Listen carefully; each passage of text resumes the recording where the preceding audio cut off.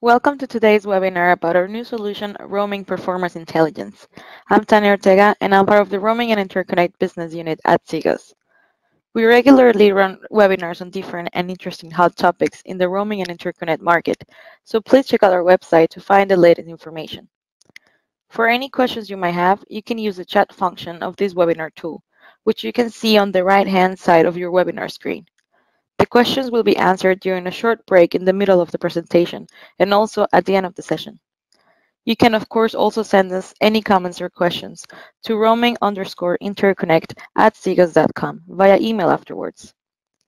We like to improve the quality of our webinars, so at the end of the session, we would like to ask you to please take the time to answer 4 simple questions.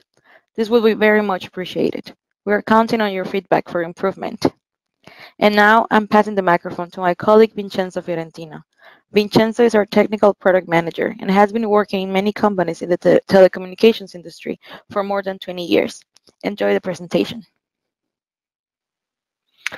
Thank you very much, Tania, for the introduction, and hello everyone, and welcome to this webinar on roaming performance intelligence.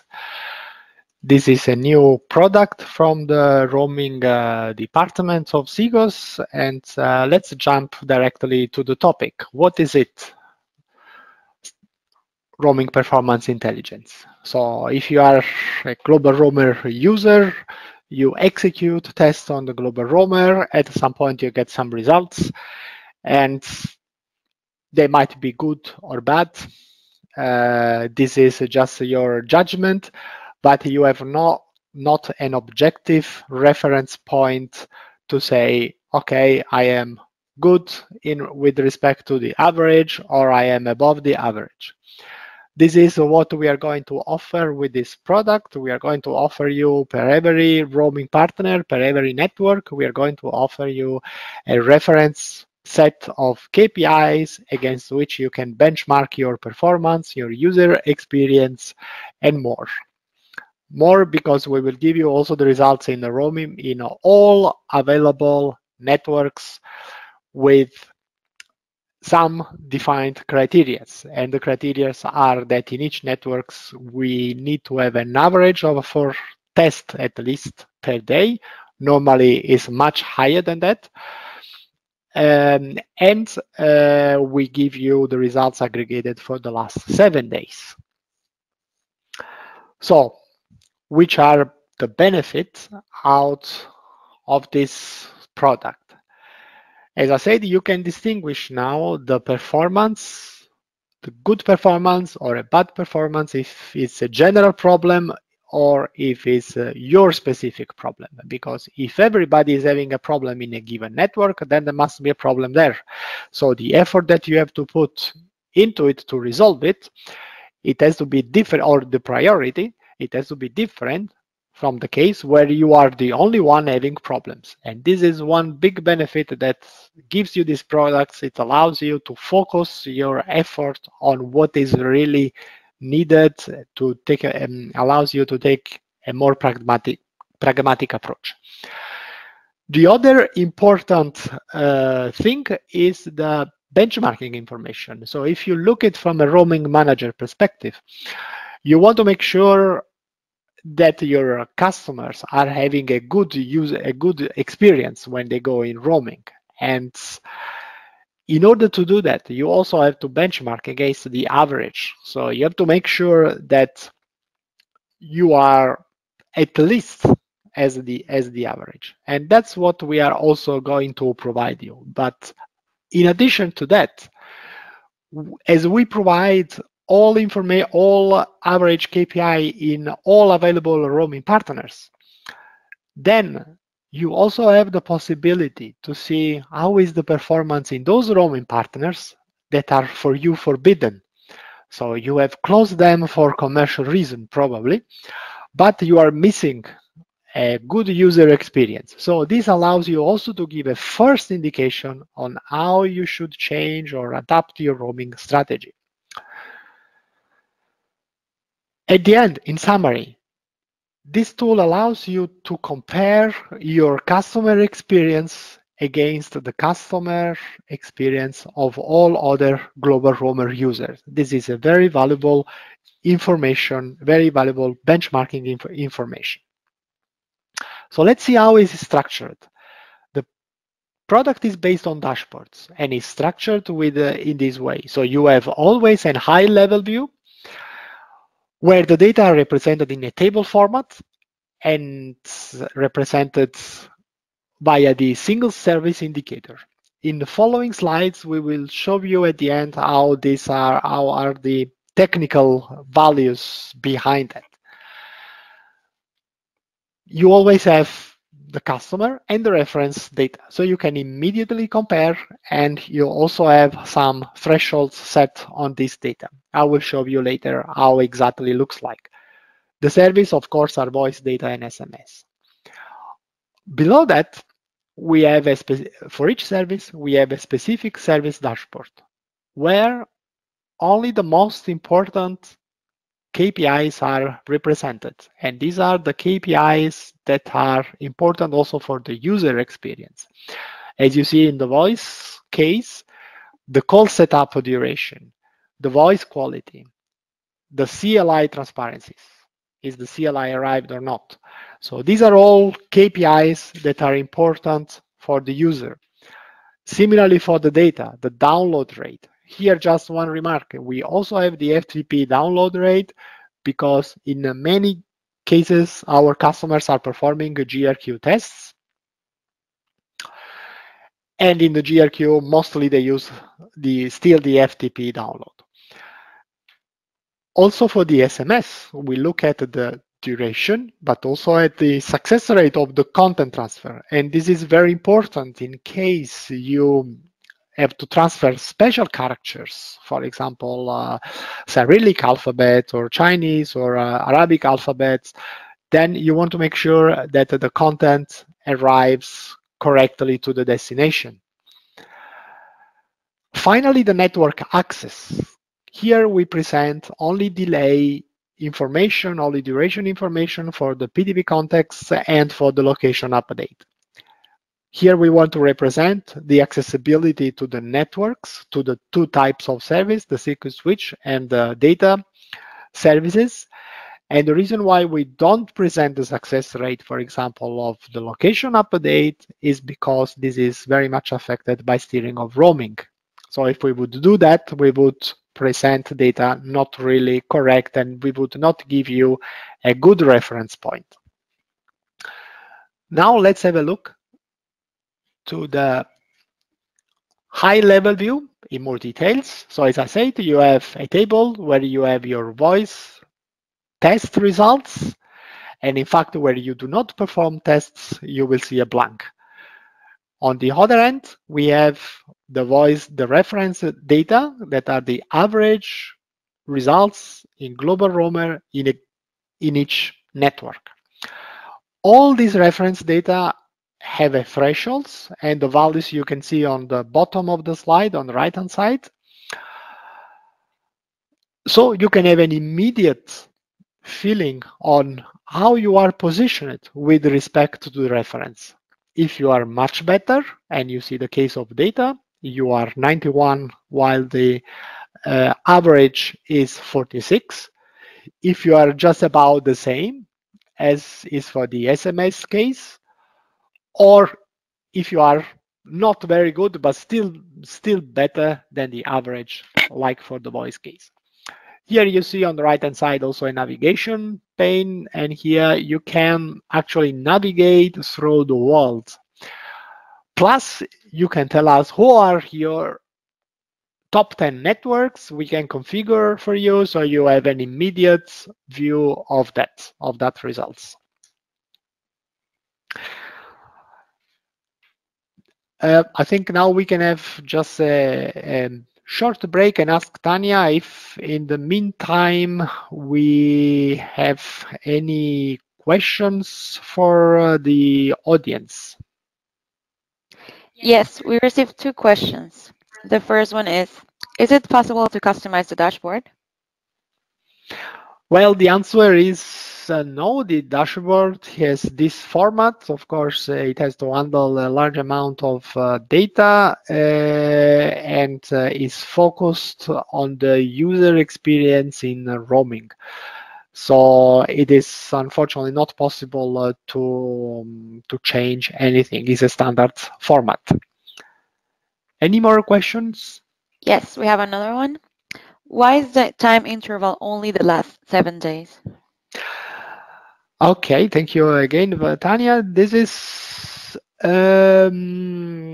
why we want to offer the latest fresh data to the customers. So we don't want to give data that are old, 1, 2 months old, and then we give misleading information. So these are recent data and real data. So if the customer has to take any action, he's sure that he's working on actual results.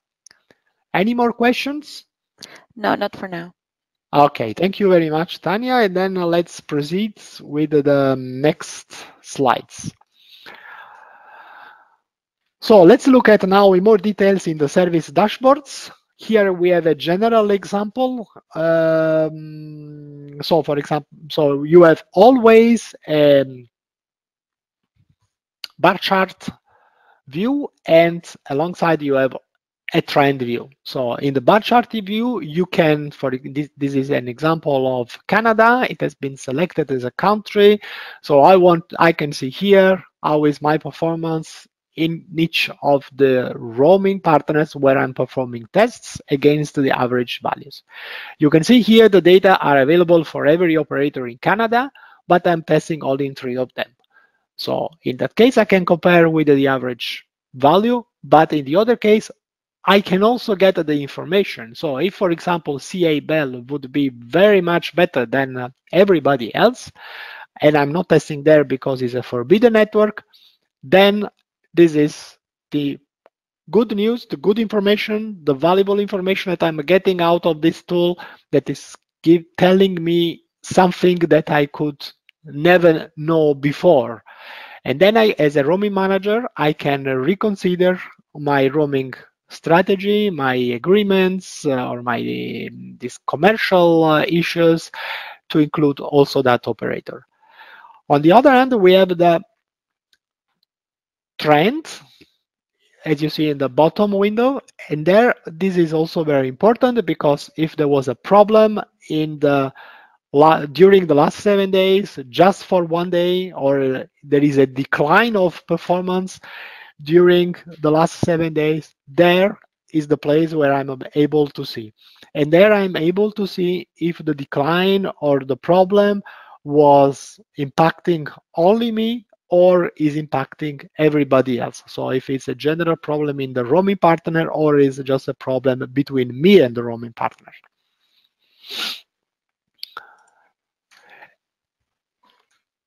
So here we have the SMS dashboard. This is an example of the complete dashboard. All dashboards are the same for SMS, voice, data, and network access. So they always have the chart on the left-hand side, as you can see for the SMS duration KPI and for the SMS content KPI. On the right-hand side, we have the trends, where you can have a look at the last 7 days. As you see, you are always, in this case, you are always below the trend. And if you compare operator per operator, you see that your results in most cases are very much below the trend. This is the case of China Unicom and Spain Orange. You also have available, which is the average performance in the Etisalat network. Also, you don't perform any test. In Switzerland, Salt, for example, this is another interesting case, is where you have data, but unfortunately there are no reliable data for that operator, at least in the last 7 days. This does not mean that there will never be, but if any user, any GlobalRoamer user starts to testing there, the results will pop out as soon as they are available. Next slide is about the high-level view with the signal service indicators. As I announced before, I was going to explain you exactly how it works, how it has been configured. So for the voice, we could not take the GSMA IR81 results configuration because the CLI is not included, and because includes the call retainability and the call success rate. So for that, you need, for the call retainability, for example, you need to be sure that you make long calls. So to avoid misunderstandings and to focus on the user experience, we included only the KPIs that are very important for the users. And so is the most important one is the voice quality. That's why it's weighted 40%, the mini opinion score indicator. Then we have the CLI transparency, 30%. We want to make sure the CLI is sent and correctly received. And then again, the post-dial delay, so the time that the user is waiting until he gets the ringtone. On the other hand, the SMS and the HTTP data SSI are in line with the GSMA definitions, where they take into account respectively the SMS success ratio and the end-to-end delivery time. In the SMS success ratio, we have also included the content check, so it's even stronger and even much more user experience oriented. For the data, we take the PDP context activation duration, of course, and the session completion. We want to make sure that the data session is successfully completed. That is important for the user experience, but most of all, the download rate. This is what really impacts on from what is really matter for the user and what impacts on its user experience. How can you get this product? It's very simple. Is a year is a 12 months subscription. There is a single fee. You have access to all GlobalRoamer performance data during this year, and of course is available only to GlobalRoamer customers, because the data your data have also to be generated on the GlobalRoamer in order to be able to have this dashboard and the charts to benchmark it. Finally, the roadmap. This is the first version. We are going to improve it, and very shortly and very quickly. One of the powerful functions that we need in this tool is the filtering function. If you are executing a 4G test, you want to compare with a 4G data download. The speed is quite different from 2G and 3G, also on the average, with average values. So this is something that we will introduce shortly in the coming release in November. The test scenarios also, like roaming originated or international calls, we want to be able also to discriminate them. So currently, we are considering all of them together in the level. Is not that bad because it's an international calls, but we want to be more precise and give more accurate results.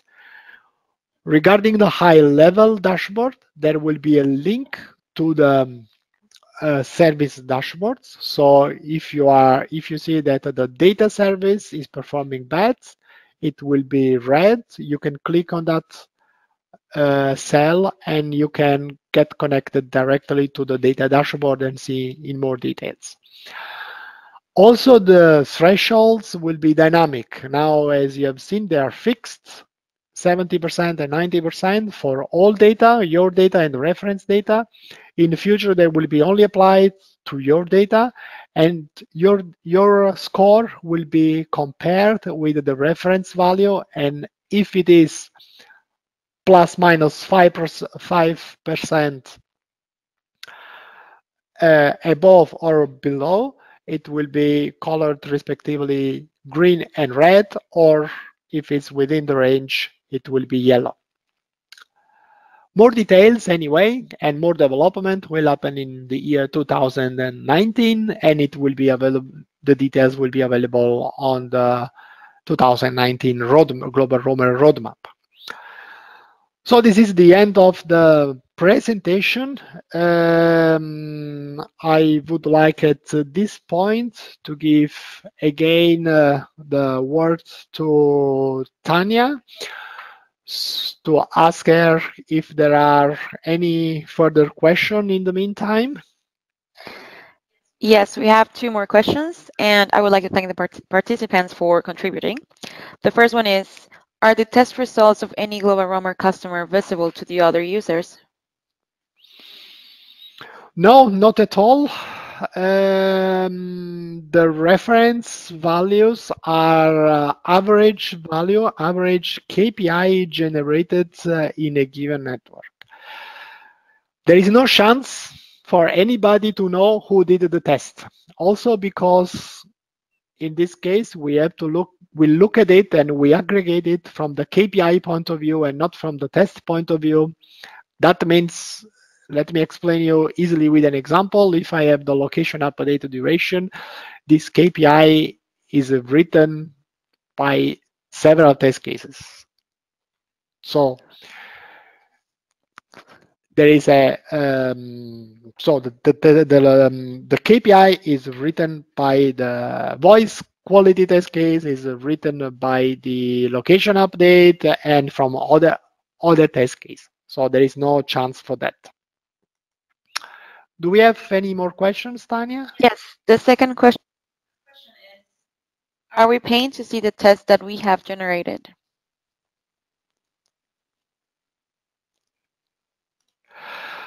If I understood correctly the question, you pay for the test that you are. I mean, you have your account. You pay for the tests that you have generated, and you pay just for the dashboard, for the annual fee, for the configuration, for the maintenance and development of the dashboard, also because there will be always new features. So you will pay just for the activation of the dashboard, and you pay just the normal cost for the test units for the generation of your test cases. This basically works as a, let's say, community concept. You give contribution to the data, but you get also the big benefit that you can see the average data produced by from the other users. Do we have more questions, Tanya? No, we don't have. Okay. Then thank you very much for attending this webinar. Thank you for your time. You can request and receive the presentation slides if you like. You can contact us to the roaming_interconnect@sigos.com, or you can send it directly to me at vincenzo.fiorentino@sigos.com if you have any requests. And for commercial users, please contact your key account manager. Before we close, just a small reminder, please take a minute to answer our short survey. So this is the end. We wish you a nice day, and I hope that we will be talking very soon. Thank you very much again for attending, and goodbye.